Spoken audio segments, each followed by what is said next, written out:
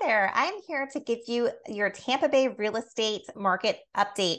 My name is Jillian Jamison. I'm with the Jamison team at Likely Real Estate, and I'm going to be showing you statistics from the Florida Realtor Organization for the entire Tampa Bay area, which is Pinellas, Hillsborough, Pasco, and Hernando County.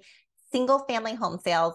The most up-to-date information is from the month of November 2022. These statistics just came out, so I am going to share my screen to show you what has been going on in the real estate market. So I'm going to start off with closed sales.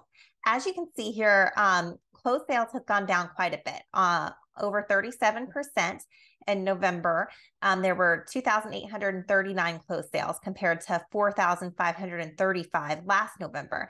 The one thing to keep in mind is 2021 was not a normal year in real estate. There was a lot of real estate sold that year. That was not a typical year of a normal real estate market. Right now, we are going back into a normal real estate market. So that is part of the reason why we see a decreased in closed sales on the market.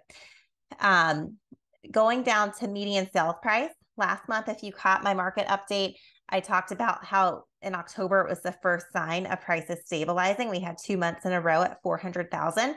Well, we did see a decrease again in November. So the median sales price went down to 395,000.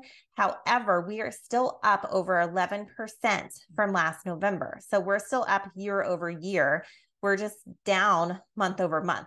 You can see the height here was in June at 418,000, and it has continued to decrease each month in November. One thing to keep in mind as well is that interest rates did go up pretty high last month. They have since dropped a little bit. So that I'm sure played a role in the pricing as well. So we will see what happens moving forward with pricing. So we will keep you posted. Going down to median time to contract, it is taking a longer time for homes to sell. In November, it was 27 days. This is how long it takes for a home to receive an accepted offer once it goes on the market. So 27 days. And again, that's just a sign that we're going back to a more normal market. Last year, it was 7 days. Homes were flying off the market last year.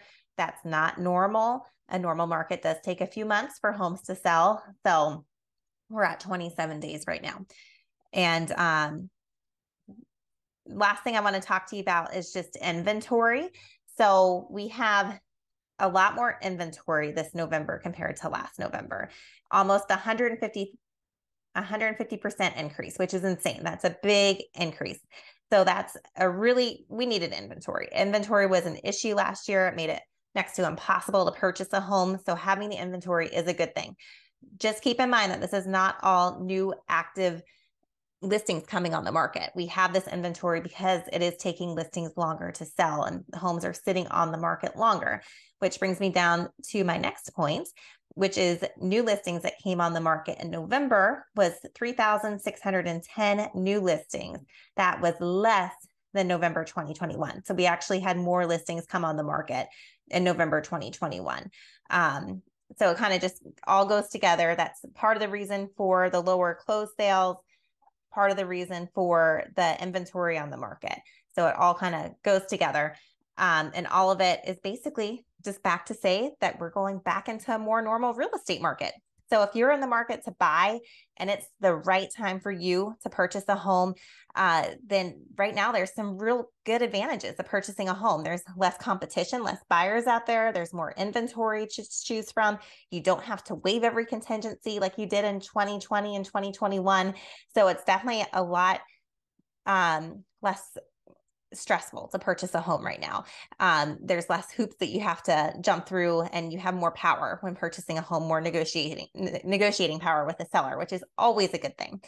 If you are thinking about selling your home, you did not miss the boat. I just showed you that there's still a ton of equity in homes from last year over year.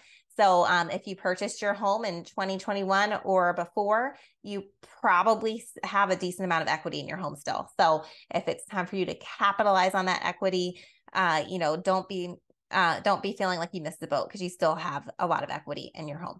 So if you have any questions at all real estate related, feel free to reach out to us. We're happy to help be a resource for you, answer any questions. And of course, if you're in the market to buy or sell a home in the Tampa Bay area, we would love to assist you. Again, my name's Jillian Jamison. I'm with the Jamison team at Lively Real Estate, and we are opening the door to your next home. Have a great day.